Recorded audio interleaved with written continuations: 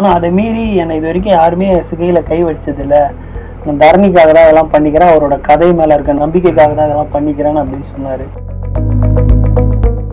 இப்போ இந்த படத்தில் நம்ம யாத்திசை படத்தில் உங்களுக்கு நடந்த ஏதாவது சுவாரஸ்யமான அனுபவங்கள் பற்றி கொஞ்சம்? நிறையா இருக்குங்க. என் பேய் படம் எடுக்கணும்னு ஆசை. ஏன்னா எனக்கு ஹேங் ஓவர் மாதிரி படம் பண்ணணும்னு ஆசை. யாத்திசை 2 கண்டிப்பாக எடுப்போம். என்னை உருவாக்குனதே வீரசந்தனம் ஐயா தான் சொன்னாங்க. ஒரு வார்த்தையில் சொல்லணுமா, நான் இன்னைக்கு இந்த இடத்துல இருக்கேன் அப்படின்னா அது வந்து வீரசந்தனம் ஐயா தான் காரணம்.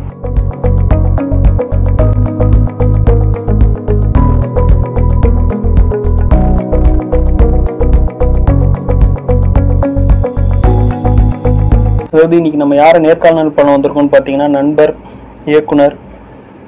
அவரோட முதல் படம் வந்து பல விருதுகள் வாங்குச்சு. ஆனால் அவரோட இரண்டாவது படம் ஜனங்க கிட்ட ஒரு பயங்கரமான அமோகமான வரவேற்போட திரையிடப்பட்டது. அதாவது எப்படி சொல்கிறதுன்னா, அந்த படத்தோட ஃபர்ஸ்ட் டே ஓப்பனிங்கே வந்து அவ்வளோ அழகாக இருந்துச்சு. நல்ல ஒரு ஜனங்க கிட்ட ரெஸ்பான்ஸோடு ஆரம்பித்த படம். அவரை பற்றி எனக்கு அவர் ரொம்ப வருஷமாக தெரியும். அவர் கூட நேர்காணல் பண்ணோம், அவர் கூட இதை பற்றி இந்த படங்களை பற்றி உரையாடணும்னு கேட்ட உடனே எங்களுக்கு உடனே இப்போ அனுமதி கொடுத்தாரு. இதை பற்றி பேசலாம் வாங்கன்னு சொல்லிட்டு, வாங்க நண்பா பேசலாம்னு சொல்லிட்டு அந்த ஒரு அனுமதியோடு ஆரம்பிக்கப்பட்டது தான் இந்த நேர்காணல். திரு தரணி ராஜேந்திரன் அவர்கள் நம்மளோட இருக்காரு. அவர்கிட்ட இந்த படங்களை பற்றி இந்த நேர்காணலில் நம்ம பேசுவோம். வணக்கம். ரொம்ப வருஷமாக உங்களை தெரியும், அது வேற விஷயம். உங்களோட குறும்படம் காலத்திலேருந்தே தெரியும். ஒரு சென்டிமெண்ட்லாம் சொல்லணும்னா, எங்கள் தந்தையாரோட இறப்புக்கு அடுத்த நாள் முதல் நாளாக வந்தீங்க. அப்புறம் எனக்கு யாத்திசைக்கு நம்ம ஞானச்செருக்கில் வீரசந்தானம் ஐயாவுக்கு வந்து நம்ம ஒப்பனையோடு ஆரம்பித்தோம். அதே மாதிரி அது நல்ல விருதுகள் கிடைச்ச படம். பட் ஆனால் டைரெக்டாக திரையரங்கத்துக்கு ரீச் ஆகலை. அதே நேரத்தில் வந்து ஓடிடிலையும் இன்னும் ரிலீஸ் ஆகலை. ஆனால் உங்களோட ரெண்டாவது படத்துக்கு வந்து இதுலேயும் என்னோட பங்கை நான் சொல்லணும்னு விருப்பப்படுறேன். என்கிட்ட தான் ஃபஸ்ட்டு ஒப்பனைக்கும் உடைக்கும் கேட்டீங்க. அப்போ என்னோட சில காரணங்களால் அது பண்ண முடியல. ஆனால் அதுக்கப்புறம் திடீர்னு ஒரு நாள் குரூப்லலாம் நம்ம அந்த வாட்ஸ்அப் குரூப்லலாம் அதை பற்றி நம்ம ஏதாவது போஸ்ட் போடுவீங்க. பட் திடீர்னு ஒரு நாள் பார்க்குறேன் போஸ்டர் மட்டும் வருது, இது படம் வந்து முடிஞ்சதாக ஒரு அறிவிப்பு வந்துச்சு. எனக்கு ஒன்றுமே புரியல. ஆனால் அதோட ஃபஸ்ட்டு வந்து ஒரு திரைப்படத்தோட கூட ட்ரெய்லராக ரிலீஸ் பண்ணீங்க. ஆனால் ரெண்டாவது டைம் ட்ரெய்லர் ரிலீஸ் பண்ணுறப்ப தான் அந்த படத்தோட அந்த அமைப்பே மாறி போய் ஜனங்க கிட்டேருந்து பயங்கரமான வரவேற்பு. அது வந்து மறுக்கவே முடியாது. எங்களுக்குலாம் என்ன ஒரு ஆச்சரியம்னா, அது சாத்தியப்பட்டது. ஆனால் உங்களுக்கு அது உங்கள் பாயிண்ட் ஆஃப் வியூ என்ன சொல்ல வரீங்க? அது உழைப்பு தாங்க. என்னோட உழைப்பும் அவங்க தான் தெரியும். டீம் இருப்பாங்க, உங்களோட குழு. அது வந்து தீவிரமான உழைப்பு. ஒரு 3 வருஷம் தீவிரமாக இருந்தோம். 3 வருட காலம் நம்ம இருக்கும். கொரோனாலாம் சேர்த்து 4 வருஷம் கூட வரும்னு வச்சுக்கோங்க. அதோட வெளிப்பாடு தான் மக்களோட அந்த சப்போர்ட் வந்தது. அந்த கோவிட் காலகட்டத்தில் எப்படி நீங்கள் அதை பிச் பண்ணீங்க, இந்த ப்ராசஸ் இது பண்ணீங்க? ஏன்னா கோவிட் முன்னாடியே நாங்கள் இதோட ப்ராசஸ் ஆரம்பித்து ஷூட் போகிற மாதிரி இருக்குது. எல்லாருமே நடிகர்கள் எல்லாமே இது வந்து உடம்பெல்லாம் மாற்றணும், எல்லாமே எக்ஸசைஸ் பண்ணி 6 பேக்ஸ்லாம் கொண்டு வரணும். அந்த மாதிரி எல்லாமே கலை வேலை, அப்புறமா அந்த உடை எல்லாமே செஞ்சிட்டோம். அப்புறமா ஷூட் போகலான்னு பிளான் பண்ணிகிட்டு இருக்கும்போது தான் கோவிட் போட்டாங்க, ஊரடங்கு வந்துருச்சு. அப்போ வந்து ஒரு பெரிய பின்னடைவு தான் அது. மன ரீதியாகவும் சரி, உழைப்பு, பொருளாதாரம் எல்லா ஞானச்செருக்குமே வீரசந்தானமையாவோட மரணம். அதுக்கப்புறம் அந்த இதில் தான் அதுவுமே வெளியிட முடியல, வெளிவரல எதுவும். ஆனால் யாத்திசை தான் முழு கவனம் செலுத்தினோம். திருப்பியுமே பக்குவமாக இருந்தோம், அமைதியாக தான் இருந்தோம், எப்படி இதை கடந்துடலாம் அப்படின்னு சொல்லிட்டு. அப்புறமா குழுவோட கூட்டு முயற்சி, அப்புறமா கோவிடை கடந்துட்டு ஷூட்டிங் பண்ணோம். திருப்பியுமே 2வது ஊரடங்கு போட்டாங்க. அப்பயுமே வந்து அமைதியாக காத்திருந்தோம். அதுக்கப்புறமா வேலை பார்த்து போச்சு. அந்த மாதிரி 10-15 வாட்டி நடக்கும். அப்போது எல்லாமே வந்து தெளிவாயிட்டாங்க. அதுக்கப்புறமா வந்து சினிமா தெரிகிறதுனால சினிமாவோட ஆன் ஸ்பாட்டோட படப்பிடிப்பு தளம் வந்து கொஞ்சம் அழுத்தமாக தான் இருக்கும்னு எங்களுக்கு புரிஞ்சுது. அதுக்கான மனதளவில் நாங்கள் தயாராகிட்டு வேலையை பார்த்தோம். இப்போ உங்களுக்கு தெரியுதா, இது ஆக்சுவலாக வந்து இது வந்து ஒரு டோட்டலாக ஒரு புது முயற்சி கிடையாது. இது வந்து நீங்கள் பண்ணது ஃபஸ்ட் டைம் மாதிரி, அதாவது உங்கள் சைட்லேருந்து இது பிச் பண்ணுறது ஃபஸ்ட் டைம், எல்லாமே முதல் முறை மாதிரி. அந்த உங்களுக்கு அது கரெக்டான ரெஸ்பான்ஸ் வந்தோடனே அதை நீங்கள் எப்படி? அதுதான், அதுக்கு தானே இவ்வளோ நாள் காத்திருந்தோம். அதை மக்கள் ஏற்றுப்பாங்கன்னு எங்களுக்கு தெரியும். இது எல்லாத்தையுமே இது வந்து புது முயற்சி தான். மொழியை கையாளும் சரி, அந்த ஆஸ்பெக்ட்ஸ் எல்லாமே சின்ன சின்ன விஷயங்கள் எல்லாமே அது வந்து என்னன்னா தெளிவான அவுட்புட் இருந்தால் மக்கள் ஏற்றுப்பாங்க தெரிஞ்சது. அது கொஞ்சம் நவீனமாக இருந்துச்சு அப்படின்னா மக்களுக்கு பிடிக்கும்னு நினச்சோம். அதுதான் ரொம்ப பழங்காலத்து மொழின்ன மாதிரி ரொம்ப நவீனமான ஒரு விஷயம், புதுமையான ஒரு விஷயம். புதுமையான விஷயம் வந்து சரியாக சொன்னால் மக்கள்கிட்ட போய் சேரும். எல்லாருமே சொல்லலை, 100% இதை அக்செப்ட் பண்ணிக்கிட்டானா அப்படின்னா கிடையாது. நாங்கள் யார் வந்து எங்களோட பார்வையாளர்கள்னு முடிவு பண்ணி வேலை பார்த்தோமே அவங்க எல்லாருமே கொண்டாடினாங்க. அவங்களுக்கான படம் தான். அந்த வகையில் வந்து யாத்திசை வந்து அதோட நிறைவு அடைஞ்சிருச்சு. இப்போ நான் இந்த படத்துக்கு முன் படம் போகிறேன் கேள்வி. அந்த படம் பயங்கரமாக அவார்டு வாங்குச்சு. நான் அந்த குரூப்பில் இருந்த தொட்டு எனக்கு தெரியும். நீங்கள் ஒரு ஃபெஸ்டிவலாக அனுப்பிச்சு அது எப்போ வரும்? அது இந்த வருஷத்தில் வந்துடும். அதுக்குமே பேசிகிட்டு இருக்கோம். அதுவுமே வந்துருச்சு. நானும் தான் அவரை மீட் பண்ணியிருக்கோம். ரொம்ப ஒரு வீர சந்தானம் ஐயாவை மீட் பண்ண வச்சிங்க நீங்கள். அவர் கொஞ்சம் ஆளே வந்து ஒரு என்ன சொல்கிறது, அவரோட வே ஆஃப் திங்கிங்கும் ஸ்பீச்சும் ஒரு இதுவாக இருக்கும், டிஃப்ரெண்ட்டாக இருக்கும். நான் ஒப்பனை பண்ணும்போது கூட அதுக்கான சொல்லியிருந்தார், இப்படி பண்ணுங்க அப்படி. வீடு ஃபுல்லாக பெயிண்டிங் இருந்துச்சு. அவர் கூட உங்களோட அனுபவங்களை சொல்லுங்கன்னா அவரை வச்சு ஒரு படமே எடுத்தீங்க. ஏன்னா நீங்கள் என்கிட்ட சொல்லிகிட்டே இருப்பீங்க, அருண் இந்த படம் வந்து அவரும் கதையும் தான் இது கொண்டே போவோம் அப்படின்னு சொன்னீங்க. அதை பற்றி, அந்த படத்தை பற்றி கொஞ்சம் சொல்லுங்கள். ஏன்னா நீங்கள் சொன்னீங்கன்னா தான் கண்டிப்பாக உங்கள் வாயிலேருந்து வந்துருச்சுன்னா அந்த படம் வெளியே வந்துடும். இல்லை அந்த படம் கண்டிப்பாக வெளியில் வரும். அதுதான் எப்படி பார்த்தாலும் எங்களோட முதல் படம்ன்ற மாதிரி முயற்சி. எல்லாத்துக்கும் மேலே வீர சந்தானம் ஐயாக்காக அந்த படத்தை வெளியிடணும். அது தாமதம் ஆகுதுன்னா அது நல்லதுக்காக தான் விஷயம். நாங்கள் சரியான நேரத்துக்காக காத்திருக்கோம், வந்துட்டு போயிடக்கூடாது அப்படின்ட்டு. அந்த படம் வந்து நாங்கள் நல்லா வெளியில் தெரிஞ்சோடனே அந்த படத்தை வெளியில் கொண்டு வர மாதிரி அது இன்னும் பரவலாக போய் சென்றடையும். அதுக்காக தான் வந்து காத்திருக்கோம். வீர சந்தானம் ஐயாவை பற்றி, ஞானசெருக்கு எல்லாம் பற்றி. ஏன்னா இன்னும் உங்களை சென்டிமெண்ட்லாம் சொல்ல வரல, அவரோட டெத்தில் நீங்கள் ஃபுல் அண்ட் ஃபுல் இருந்தீங்க. எல்லாரும் உங்களை வந்து பார்த்தாங்க. நானும் அதை பார்த்தேன். உங்களுக்கு அவர் ரொம்ப கடைசி காலத்தில் ஒருத்தங்க இருக்கும் தருவாயில் நம்ம ஒரு நெருக்கம் இருந்துச்சுன்னு வச்சுக்கோங்களேன். அது ஒருத்தங்க பிறக்கிறப்ப நம்ம கூட இருக்கிறதும் ஒருத்தங்க இறக்குறப்ப கூட இருக்கிற அந்த உணர்வே வேற. நீங்கள் சொன்னாதான் அது. என்னை உருவாக்குனதே வீர சந்தானம் ஐயா தான் சொல்லலாம். ஒரு வார்த்தையில் சொல்லணும்னா நான் இன்னைக்கு இந்த இடத்துல இருக்கேன் அப்படின்னா அதுக்கு வந்து வீர சந்தானம் ஐயா தான் காரணம். அவர் வீட்லேயே தான் இருப்போம். இந்த கடைசி 2 வருடம் வந்து அவர் கூட தான் இருந்தேன். குறிப்பாக சொல்லணும்னா அவர் இறக்கிறதுக்கு முன்னாடி வந்து அன்றைக்கி ராத்திரி நாங்கள் தான் அவருக்கு சாப்பாடே வச்சு கொடுத்தோம். இட்லி தான் சாப்பிட்டாரு. அது இறப்பு வந்து அப்படின்னு நடந்துருச்சு. ஒரு என்ன சொல்கிறது, ஒரு மாயம் மாதிரி அது வந்து விட்டு போயிடுச்சு. நல்லா தான் இருந்தால் நல்லா தான் பேசிகிட்டு இருந்தார். காலையில் செய்தி இறந்துட்டாருந்தது அந்த மாதிரியான ஒரு விஷயந்தான் அது யாருமே எதிர்பார்க்கல. சரி, ஆனால் அதை கடந்து தான் ஆகணும்னு வச்சுக்கோங்க. அது ஒரு 6 வருஷம் ஆயிடுச்சு, 6-7 வருஷம் ஆயிடுச்சுன்னு நினைக்கிறேன். ஞானசெருக்கு கண்டிப்பாக வரும்போது ஞானசெருக்கு மூலியமாக வீர சந்தானம் வந்து எப்பயுமே உயிரோடு இருப்பார். அதுதான் நான் சொல்லிக்கிறேன். அந்த படத்தை சீக்கிரமாக பார்த்துடலாம். அவரோட ஓவியங்கள், அவரோட சிற்பங்கள் எல்லாமே தனித்துவமாக இருக்கும். அவரும் ஒரு தனித்துவமான மனுஷன்தான். அப்பயே வந்து ஏதோ இந்த மொழி மாநாட்டுக்கு நம்ம அந்த டைம் பண்ணுறப்பே சொன்னேன், நான் மொழி மாநாட்டுக்கு போகிறேன், அதனால என்னை ரொம்ப இது பண்ணிடாதீங்க, முடியலாம் சிகையெல்லாம் ரொம்ப இது பண்ணாதீங்கன்னாரு. ஆனால் அதை மீறி என்னை இது வரைக்கும் யாருமே சிகையில் கை வச்சதில்லை, நான் தரணிக்காக தான் இதெல்லாம் பண்ணிக்கிறேன், அவரோட கதை மேலே இருக்க நம்பிக்கைக்காக தான் இதெல்லாம் பண்ணிக்கிறேன்னு அப்படின்னு சொன்னார். கூட இருக்கப்போ சுவாரஸ்யமாக கண்டிப்பாக நடந்துக்கும். ஏன்னா நான் இருக்கிறப்பயே சில விஷயங்கள் சுவாரஸ்யமாக நடந்துச்சு. நீங்கள் சொன்னாதான் தெரியும். சுவாரஸ்யமான சம்பவம். அவர் கூட இருக்கிறதே வந்து ஒரு அற்புதம் தான் சொல்லலாம். வாழ்வியல் அற்புதம். மனிதர்களை நிறையா சந்திக்கலாம். ரொம்ப எளிமையாக இருப்பார். அவ்வளோ பேர் செல்வாக்கு இருந்தாலும் அவர் வந்து தானியில் தான் போவார், ஆட்டோவில் தான் போவார்னு வச்சுக்கோங்க, நடந்து தான் போவார். பெருசாக ஆடம்பரத்தை எதிர்பார்க்க மாட்டார். எவ்வளோ பெரிய மனிதர்கள் வந்தாலும் அவரோட அறையில் இயல்பாக எல்லோரும் ஒரே மந்திரி வந்தாலும் சரி, வேற ஒரு பாமரன் வந்தாலும் சரி, எல்லாருமே ஒரே இருக்கை தான். எல்லாத்துக்கும் வந்து ஒரே மாதிரி தான் நடத்துவார். ரொம்ப எளிமையான ஒரு மனிதர். அது வந்து ஒரு அற்புதம் தான். லைஃப் பற்றி சொல்லி கொடுத்தார். அவர் கூட இருக்க மாதிரி அப்படி அவரோட ட்ராவலே வந்து நம்மளுக்கு வந்து ஒரு நல்ல பண்புகள் எல்லாம் வந்து தருன்ற மாதிரியான ஒரு நாட்கள் தான் அது.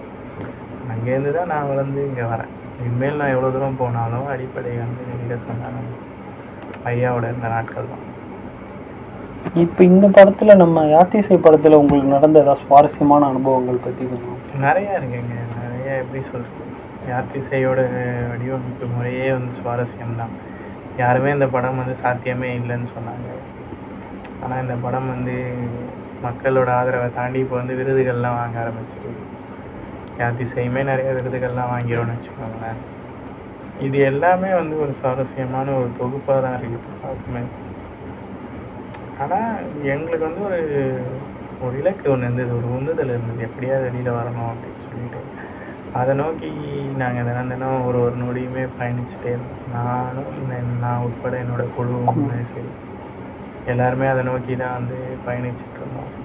அந்த எண்ணம் தான், அந்த அலைவரிசை தான் எங்களை இங்கே வந்து எடுத்து வந்து விட்டுருக்கு.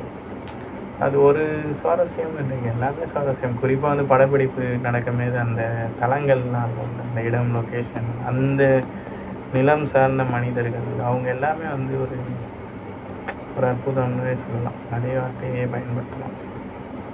அவங்களாம் வந்து இங்கே பார்க்க முடியாது, சென்னையில் பார்க்க முடியாது, நகரத்தில் இருந்து அவங்கெல்லாம் பார்க்க முடியாது. ரொம்ப வந்து மலையில் வாழ்கிற மக்கள்லாம் இன்னமும் வந்து அவங்களோட இயல்பு மாறாமல் எல்லாத்தோட ஒரு புன்னகையோட எந்த ஒரு பெரிய ஒரு எதிர்பார்ப்புன்னு சொல்கிறதோட அவங்களுக்கான கனவுகள் வந்து ரொம்ப சின்னதாக அழகாக இருந்தது. எந்த ஒரு சுயநலம் இல்லாமல் அவங்களோட வாழ்வியல் சார்ந்த வண்டி இருந்தாங்க. ஒரு வயதான ஒரு ஆயாவை பார்த்தா அந்த ஆயாவோட ஆட்டுக்குட்டி வண்டி தான் அவங்களோட தேவையாக இருக்குது. அதை தாண்டி ஒன்றும் பெருசாக யோசனை இல்லை.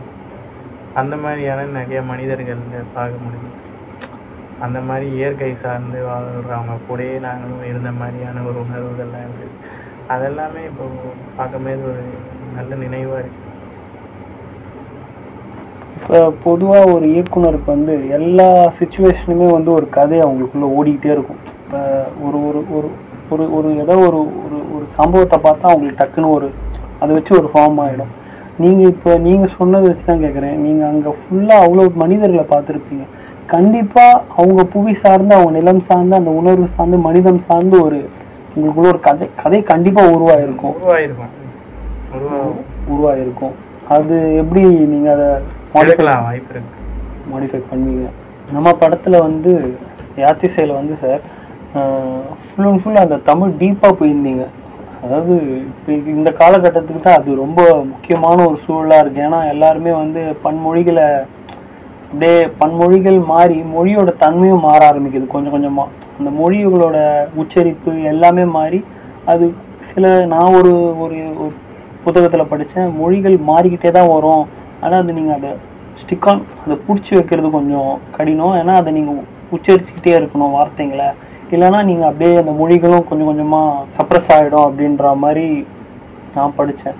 நீங்கள் ஆனால் திருப்பியும் பேக் போனீங்க. ஏன்னா அந்த மொழி மேலே பற்று இருந்தால் தான் அதை நம்ம ஃபஸ்ட்டு படிக்கணும், பல புத்தகங்களை படிக்கணும், மொழியோடு ஒன்றி இருக்கணும், அந்த உணர்வு இருந்துக்கிட்டே இருக்கணும், நமக்குள்ளே அந்த ப்ராசஸ் இருந்துக்கிட்டே இருக்கணும். அப்படின்றப்ப நீங்கள் உங்கள் படத்துலையும் அதை வச்சுருந்தீங்க, அந்த மொழியை வந்து பேஸாக வச்சு வசனங்கள் எழுதி. அதுக்கான ப்ரிப்ரேஷன்ஸ் எப்படி? இல்லை, இதான் இந்த யாத்திசை வந்து நான் எடுக்கவே வந்து முடிவு பண்ணிட்டேன். இது 7ஆம் நூற்றாண்டை எப்படி பேசியிருப்பாங்களோ கிட்டத்தட்ட இந்த மாதிரி இருந்திருக்கலாம் அப்படின்ற வடிவமைப்பை கொண்டு வரணும் அப்படின்னு சொல்லிட்டு 100% சொல்ல முடியாது. ஏன்னா யாருமே போய் பார்க்கல, டேட்டாவாக இல்லை நம்மகிட்ட. இப்படி இருந்திருக்கலாம் அப்படின்னு ஒரு யூகத்தின் அடிப்படையில் இலக்கியத்தோட சொற்களை எடுத்து மறு உருவாக்கம் பண்ணோம். அது நம்மக்கிட்ட வழக்கில் இருந்த சொற்களை மீட்டுருவாக்கம் பண்ண மாதிரியான ஒரு முயற்சி தான் அது. திருமுருகன் ஒருத்தர் உதவி பண்ணார், திருமுருகன் காளிலிங்கம். அவர் வந்து ஒரு கவிஞர், மதுரை பக்கத்தில் இருக்கார். அவரோட பங்கு வந்து பெரும்பான்மை. அந்த சங்க இலக்கிய சொல்லாடலுக்கு வந்து அவரோட பங்கு வந்து ரொம்ப முக்கியம். நான் வசனங்கள் எழுதி கொடுக்கும்போது அந்த வசனங்களுக்கான சங்க வார்த்தைகள் என்னன்னு பார்த்து மாற்றி கொடுப்பாரு. அதுக்கப்புறம் அதை படித்து பார்க்கும்போது அந்த எமோஷன்னாக அந்த சவுண்ட்ஸ் இருக்கா, மாத்திரைகள் கரெக்டாக இருக்கான்னு பார்த்துட்டு அது வேணும்னா வேறு ஏதாவது வார்த்தை மாற்றும் அந்த ரிதம்காக. அந்த மாதிரி அது ஒரு ட்ரையல் அண்ட் எரராக நிறையா முயற்சி பண்ணி அதுக்கப்புறமா நடிகர்கள்கிட்ட எடுத்துகிட்டு போய் கொடுத்து அவங்களுக்கு புரியாது. முதல்ல அவங்களுக்கு வந்து அதை புரிய வச்சு அதுக்கப்புறம் அவங்களுக்கு பயிற்சி கொடுக்கலாம். அந்த பயிற்சி முடிஞ்சோடனே அவங்களால அதை மனப்பாடம் பண்ணி ஒருத்தர் பேசி அந்த மாதிரி அது ஒரு நடைமுறையை ஒன்றா அந்த செயல்படுத்தி அதுக்கப்புறம் தான் அதை உருவாக்க முடியுது. அந்த மாதிரி தான் பண்ணாங்க. அடிப்படை வந்து அது சரி இப்போ பதிவு பண்ண முடியுதுன்னா எப்பயுமே முடியாதுன்ற ஒரு தேவை இருக்குது. அதனால் அது பண்ணிடலாம் அப்படின்ட்டு. இந்த படத்தில் வந்து நம்ம அந்த ஒரு அனிமேஷன் போர்ஷன் பண்ணியிருந்தீங்க. அது பரவலாக எல்லாராலையும் பேசப்பட்ட ஒரு விஷயம். அந்த கழுவுமரம் ஏற்றம் அந்த சீனும் வரும். அப்படியே அதை கிராஸ் பண்ணுறப்ப சில விலங்குகளோட அந்த அந்த ஜனங்களோட அந்த ஜேர்னியில் விலங்குகள் வரும். விலங்குகள் இது எல்லாமே வந்து கடைசியாக ஒரு உச்சரிக்கிற வார்த்தையும் கொடி பிறந்தான் அப்படின்னு அந்த ஒரு வார்த்தை. இது எல்லாமே கொஞ்சம் வைப்ரேஷனாக இருந்துச்சு அந்த அந்த போர்ஷனில்.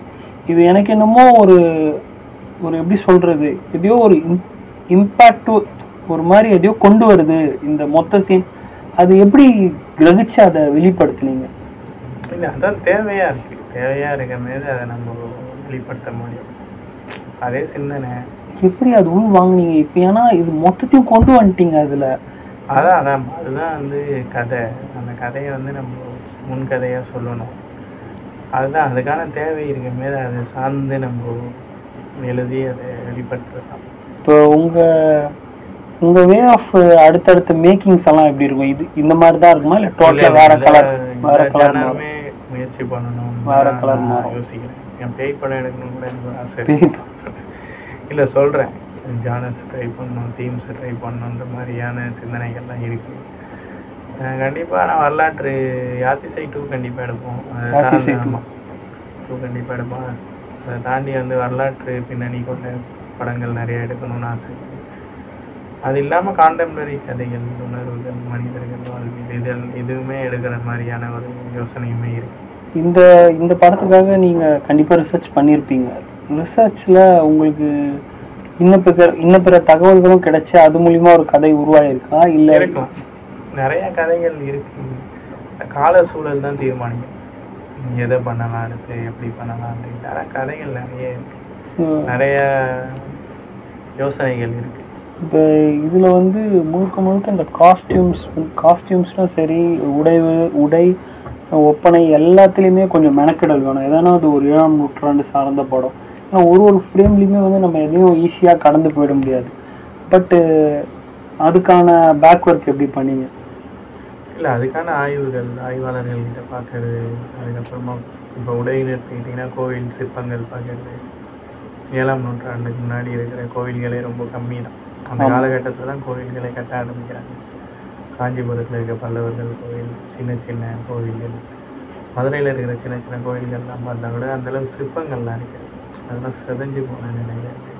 இப்போ இருக்கிற கொஞ்சம் கோவில், மகாபலிபுரத்தில் இருக்கிற கோவில், அவங்க இருக்கிற மக்களோட உடை இருக்கும்ல, அந்த சிற்பங்கள்லாம் இருக்கும். அதெல்லாம் பார்த்து ஆய்வு பண்ணி அதுக்கப்புறமா இலக்கிய குறிப்புகளை பார்த்து அதுக்கப்புறம் ஆய்வாளர்கள்கிட்ட பேசி தரவுகளை சேகரித்து தரவுகள் அடிப்படையில் உடை, அப்புறமா வடிவங்கள் எல்லாமே ஆயுதம் எல்லாமே. ஏன்னா ஒரு ஃபர்ஸ்ட் படம் ரொம்ப சீரியஸான படம், அதுக்கு முன்ன படம் அதை விட சீரியஸான, அது எவ்வளோ சீரியஸ்ன்னு எனக்கு தெரியும். ஏன்னா நான் இருந்து பார்த்தேன், அந்த மேக்கிங் அப்போ பார்த்துருக்கேன் அவர்கிட்ட பேசுறது. ஏன்னா எனக்கு ஹேங் ஓவர் மாதிரி படம் பண்ணணும்னு ஆசை. சரி, அயல் சினிமாவோட இயக்குனர்கள், உங்களுக்கு பிடிச்ச இயக்குனர்கள், பிடிச்ச படங்கள்? ஹேங் ஓவரே பிடிக்கும். ஹேங் ஓவர் பிடிக்கும் உண்மையிலே? அது செம்ம படம். ஹேங் ஓவர் இது உண்மையா இவர்கிட்ட இருந்து எதிர்பார்க்காத ஒரு விஷயம். ஹேங் ஓவர் எனக்கு பிடிக்கும்னு சொன்னது. ஹேங் ஓவர் பிடிக்கும், நல்ல படம்னா பிடிக்கும், சிரிக்க வைக்கும். ஆனால் உண்மையாக உங்களுக்கு ஹேங் ஓவர் பிடிக்கிறது நியாயம் இருக்குங்க. ஏன் சொல்லுங்க? ஏன்னா டோட் ஃபிலிப்ஸ் தான் டேரக்டர்னு நினைக்கிறேன். டோட் ஃபிலிப்ஸ் தான் ஜோக்கர் எடுத்துருக்காரு. அதுதான் அந்த ஒரு இயக்குனர் வந்து ஒரே ஒரு தளத்தில் வந்து கட்டடிச்சு உள்ளே இருக்கக்கூடாது. எல்லாமே உணர்வு தானே. இப்போ இந்த சூழலில் நாங்கள் இந்த மாதிரி வரலாற்று பின்னணியில் ஒரு இறுக்கமான ஒரு கதைக்களத்தை பண்ண தேவை இருந்தது. இன்னமும் கொஞ்சம் காலக்கப்புறமாக மாறி எடுக்கலாம்னா கூட அந்த சூழல் காலம் தான் வந்து இப்போ அப்போ கண்டிப்பாக உங்ககிட்ட இருந்து ஒரு ரோட் ட்ரிப் மாதிரி ஒரு படம் பண்ணலாம் வாய்ப்பு இருக்குது. ஒரு ரோட் ட்ரிப் மாதிரி. இப்போ உங்களுக்கு பிடிச்ச அயல் சினிமா டைரக்டர் யார் யார்? ஏன்னா கண்டிப்பாக இதை இல்லை நிறையா பேர் இருக்காங்க, எனக்கே ஞாபகம் வந்துட்டு. நீங்கள் சொன்ன மாதிரி டோட் பிலிப்ஸ் பிடிக்கும். டோட் பிலிப்ஸ், மார்டின் ஸ்கார்சி இருக்கிறாங்க, குவிண்டின் டரண்டினோ இருக்காங்க, அவரும் கிறிஸ்டோபர் நோலன், நிறைய பேர் இருக்காங்க, டேவிட் ஃபின்ச்சர், கை ரிச்சி, இந்த மாதிரி சொல்லிகிட்டே போகலாம். இப்போ இந்த நம்ம இன்டர்வியூவை இப்போ சினிமா மேலே இப்போ ஈடுபாடு வந்து பசங்க வந்து தங்களோட வாழ்க்கையில் வந்து சினிமா அடுத்தடுத்து முயற்சி பண்ணணும்னு நினச்சா இந்த படத்தை பாருங்க அப்படின்னு. இல்லை படத்தை பார்க்கறத தாண்டி வந்து நிறையா படிக்கணும். நெக்ஸ்ட்டு வந்து யதார்த்த வாழ்வியலை பார்க்கணும், மனிதர்களோட பயணிக்கணும், மனிதர்களை பார்க்கணும், மனிதர்களை தாண்டி இயற்கை, விலங்குகள், இதை சார்ந்த புரிதல்கள்லாம் இருக்கணும். அதுதான் முக்கியம். படம் பார்த்துட்டுலாம் படம் வைக்கிறது தான் சரி வராது. படம் பார்த்துட்டு அதை தொழில்நுட்ப அறிவை கற்றுக்கலாம், இந்த எப்படி எடுத்தாங்க, மேக்கிங் கற்றுக்கலாம். கதை வந்து இந்த மண் சார்ந்த வாழ்வியல்லேருந்து தானே வர முடியும், இங்கே இருக்கிற இலக்கியங்கள்லேருந்து தான் வர முடியும், இங்கே இருக்கிற மனிதர்கள்லேருந்து தான் கதை வர முடியும். அது அயல்நாட்டு சினிமாலேருந்து வராது. அயல்நாட்டு சினிமாவை பார்க்குறதோட அடிப்படை என்னன்னா அதோட தொழில்நுட்ப அறிவு, அதோட வடிவமைப்பு முறையை நம்ம கற்றுக்க முடியும். அதுக்காக தான் படம் பார்க்கணுமே தவிர்த்துட்டு கதைக்காக பார்க்கக்கூடாது. கதை அப்படின்றது இந்த மண் சார்ந்து இங்கே தானே அருண் இருக்கு, இங்கே தான் வாழ்வியல் இருக்குது, இங்கே இருக்கிற அதை தான் வந்து வெளிநாட்டில் இருக்கிறவங்களும் பார்க்க விரும்புகிறாங்க. இந்த மண் சார்ந்த மண் அப்படின்னா அப்படி எடுத்துக்க வேணாம், இங்கே இருக்கிற நிலப்பரப்பு, இங்கே இருக்கிற லைஃப் ஸ்டைல், இந்த மாதிரியான விஷயங்கள் சொல்கிறேன். 5 நாவல் எழுதியிருக்கீங்க சார், அதில் உங்களுக்கு ரொம்ப பிடிச்ச நாவல் எது? அதை உங்களுக்கு படமாக்கணுன்ற எண்ணம் இருக்கா? படம் கண்டிப்பாக வந்து 5 நாவலுமே படமாக்குற நாவல் தான். நான் அடிப்படையில் நானே வந்து ஒரு திரைக்கலைஞர்னால என்னோட எண்ண ஓட்டங்கள் அப்படி இருக்கலாம், என்ன அறியாமலே பட வடிவில் வந்து எழுத ஆரம்பிக்கலாம். ஆனால் எனக்கு ரொம்ப முக்கியமாக படுறது வந்து என்ன அப்படின்னா 2 நாவல்கள் இருக்குது ரொம்ப முதன்மையாக. ஒன்று நானும் என் பூனை குட்டிகளும்னு சொல்கிற நாவல். அந்த நாவல் வந்து நம்ம நகரத்தில் நம்ம மனிதர்களுக்கும் விலங்குக்குமான இடைவெளி குறித்து பேசுவோம். எப்படி இருக்குது, இங்கே ஒரு தெருவிலேயே தெருநாய் இருக்குது, பூனை இருக்குது அப்படின்னா அதோடய வாழ்வாதாரம், அதை சார்ந்த உணர்வுகள், ஃபீடர்ஸ்ன்னு சொல்லுவாங்க. இரவு ஆச்சுன்னா நம்ம தெருவிலேயே பக்கத்துலலாம் வந்து யாராவது ஒருத்தர் திடீர்னு வந்து எல்லா நாய்க்கும் சாப்பாடு போடுவாங்க. அவங்கள பற்றின எந்த புரிதலுமே நம்ம சமூகத்தில் இருக்க, அவங்கள திட்ட ஆரம்பிப்பாங்க, நாயை கல்லால் அடிக்க ஆரம்பிப்பாங்க. இதெல்லாம் எப்படி இருக்குது, எப்படி என்ன நடக்குது அப்படின்னு சொல்லிட்டு ஒரு நானும் என் பூனை குட்டிகளும் ஒரு நாவல். ரொம்ப முக்கியமாக எல்லாருமே குறிப்பாக வந்து குழந்தைகள், சிறுவர்கள் படிக்கணும் அப்படின்னு நினைக்கிறேன். 2வது வந்து சாண்ட்விச்னு ஒரு நாவல் இருக்குது. அது வந்து காமம் குறித்தான ஒரு ஆணோட பார்வை, ஆண் எப்படி வளர்றான், நம்ம எப்படி வளர்ந்தோம் சமூகத்தை, நம்மளுக்கான ஊடகம் என்ன இருக்குது, செக்ஸ் பற்றி சொல்லி கொடுக்கறதுக்கு, அதை புரியறதுக்கு, எப்படி வளர்றான்னு சொல்லிட்டு ஒரு நாவல். அது ரொம்ப முக்கியமான நாவல். இந்த 2மே நான் எழுதுனதில் ரொம்ப முக்கியமாக சமூக எல்லாருமே படிக்கணும்னு நினைக்கிறேன். இதோட அடுத்த படம் வந்து எதை பேஸ் பண்ணி சார் இருக்கும்? அடுத்த படம் வந்து ஆரம்பிச்சுட்டாங்க நிலைகள். அது வந்து ஆக்ஷன் தான், contemporary action based, action genre தான். நடிகர்கள் வந்து பேசிகிட்டு இருக்காங்க, இன்னும் வந்து தெளிவாக முடிவாகாதனால நான் சொல்ல முடியல. அது இன்னும் 1 மாதம் 1.5 மாதத்தில் தெரிய வரும்னு நினைக்கிறேன். இப்போ வந்து நம்ம தமிழ் சினிமாவோட இந்த சூழல் வந்து கொஞ்சம் உலக அளவில் இருக்குது, உலகளாவிய முறையில் இருக்குது, குளோபலைஸ்டாக இருக்குது. இப்போ இங்கே ஒரு தரவரிசை பட்டியல் ஒன்று இருக்குது அந்த நடிகர்களில். இப்போ இவங்களுக்காகவே படம் பண்ணுறாங்க. சில பேர்கிட்ட கேட்டால், சில இயக்குனர் புதுமுக இயக்குனர் கேட்டால் நான் அவருக்காக படம் பண்ணுறாங்க அப்படின்னு சொல்லுவாங்க. நான் பேர் கேட்க விரும்பல, உங்களுக்கு அந்த விஷன் இருக்கா? இல்லை ஒரு பெரிய நடிகரை வச்சு பண்ணணும், இல்லை கட்டி கதை தான் ரொம்ப முதன்மை. அந்த கதைக்கு அந்த நடிகர்கள் வந்து நடிக்கிறாங்க. இப்போ நடிகர்கள் வந்து படம் பண்ணுங்கன்னு கேட்டாங்கன்னா நான் கண்டிப்பாக அந்த கதையை சொல்லுவேன். அது பிடிச்சிருந்துச்சு அப்படின்னா, அவங்களுக்கு பிடிச்சிருந்துச்சுன்னா கண்டிப்பாக படம் பண்ணுவேன். அதுதான் பண்ணலாம். நீங்கள் பிச் பண்ணிக்கிட்டு இருக்கீங்களா? பெரிய பெரிய நடிகர்கள் கிட்ட பண்ணிட்டு இருக்கீங்க. கண்டிப்பாக உங்களுக்கு பிரபலங்கள் கிட்டேருந்து பாராட்டு வந்திருக்கும். பிரபலம் பேர் சொல்ல வேணாம், நிறைய பேர் வந்து பாராட்டினாங்க. இது அந்த பிரபலம் வந்து நான் அந்த பிரபலம் என் லிஸ்ட்லேயே கிடையாது, அவர் வந்து என்னை பாராட்டினாரு அப்படின்னா இருக்காங்க நிறைய பேர் பாடினாங்க. எதிர்பார்க்காம ஃபோன் கால் 11 மணிக்கெலாம் வந்து சமீபத்தில் வந்து பெரிய நட்சத்திர உயர்வில் இருக்கிறவங்கலாம் பேசுனாங்க. அதனால் ஒரு நம்பிக்கை ஊக்கம் கொடுக்குற மாதிரி தான். நிறைய தலைவர்கள் பேசினாங்க, எல்லா கட்சி தலைவர்களுமே பேசினாங்க. எல்லாமே நட்சத்திரங்கள் வந்து பார்த்திங்கன்னா சமீபமாக சிவகார்த்திகேயன் அவர் பேசினார். வேறு அவரை தவிர்த்து யார் பேசினார்? நிறையா பேசினாங்க. தனுஷ் அவர் பேசினாங்க, வினோத் இருக்காரு, H.Vinoth அவர் பேசினார், நிறையா பேர் பேசினாங்க. சார்லி, ரோகிணி அவங்க தோழர் அவங்க பேசினாங்க, நிறையா பேர் பேசினாங்க. இப்போ கண்டிப்பாக உங்கள் படம் மேக்கிங் பார்த்துட்டு இப்போ வர தலைமுறையினர் வந்து உங்ககிட்ட கண்டிப்பாக அசிஸ்டண்ட்டாக சேரணும்னு நினைப்பாங்க. அவங்களுக்கு நீங்கள் என்கிட்ட அசிஸ்டண்ட்டாக கண்டிப்பாக சேர்த்துப்பீங்க. நீங்கள் ஒரு கடுமையான மனிதர் மாதிரி தெரில, எளிதாக பழகக்கூடிய மனிதராக தான் இருக்கீங்க. இதெல்லாம் பண்ணிட்டு வாங்க, நான் வந்து சேர்த்துக்கிறேன் அப்படின்னா ஒன்றும் கிடையாது. நானே வந்து யார்கிட்டையும் உதவியாளராக இல்லை. முதல்ல உதவியாளராக இருந்து தான் படம் பண்ணணுன்ற தேவையெல்லாம் இந்த காலகட்டத்தில் கிடையாது. அடிப்படையில் வந்து ஃபோக்கஸ் தான் வேணும். ஒரு இலக்கு நோக்கி பயணிக்கணும். ஒரு 5 வருஷத்தில் நான் படம் பண்ணி இயக்குனராக ஆகணும், அந்த படம் வெற்றி அடையணுன்ற ஒரு ஃபோக்கஸ் இருக்கும். அந்த மாதிரி வந்து ஒரு ஃபோக்கஸ்டாக இருக்கிற பசங்க பொண்ணுங்க, அந்த மாதிரியான மனிதர்கள் தான் ரொம்ப அடிப்படை சினிமா. இல்லை சில டேரக்டர் வந்து நீங்கள் ஃபிலிம் ஸ்கூல் போயிட்டு வாங்க, அது படிச்சுட்டு வாங்க தெரியல. சில டேரக்டர்ஸ் கிடையாது. நீங்கள் வந்து நீங்கள் வாங்க, ஃபோக்கஸோடு வாங்க. ஃபோக்கஸ் தான் ரொம்ப முக்கியம். இந்த அர்ப்பணிப்போடு வாங்கன்றீங்க. அப்போதான் வேறு குவாலிஃபிகேஷன் இதான். நீங்கள் என்கிட்ட அசிஸ்டன்ட் அது எல்லாமே அடிப்படையில் இருக்கும், ஃபோக்கஸ்டாக இருக்கணும். அதுதான் எல்லாத்தையுமே உருவாக்கும். ரொம்ப நன்றி எங்களுக்காக உங்களோட. ஏன்னா உங்களுக்கு இப்போ அடுத்தது இந்த பிஸி ஷெட்யூலில் தான் இருந்துகிட்ருக்கீங்க. கதை விவாதம், அடுத்த கதைக்கான ஒர்க்கு, அது மட்டும் இல்லாமல் இந்த விருதுகள் வாங்கிட்டே இருக்குது நம்மளோட படம். ஏன்னா உங்களோட ஷெட்யூல் ரொம்ப டைட்டாக போயிட்டே இருக்குது தெரியும். இந்த காலகட்டத்திலே எங்களுக்காக நேரத்தை ஒதுக்கி எங்களுக்காக இந்த நேர்காணல் கொடுத்ததுக்கு ரொம்ப நன்றி.